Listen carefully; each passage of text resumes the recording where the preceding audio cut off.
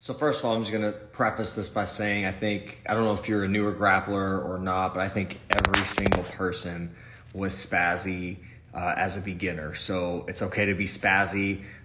It's just be safe with you, to keep your training partner safe. That's kind of the most important thing. Like rolling with people that are spazzy, you can kind of get hit in the eye or knee or something like that. So just try to keep your training partner safe. That's with that said. Like I think one idea is just to slow down. Like maybe just focus on breathing in and out your nose.